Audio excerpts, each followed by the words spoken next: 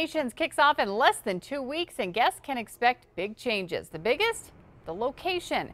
The event will be held April 27th through the 29th in Tingley Coliseum. For most of its 34 years, the Gathering of Nations was held at the Pit. But after last year's show, UNM asked for more rent, leading to the two cutting ties. Organizers say they had many offers to relocate, but Albuquerque is home.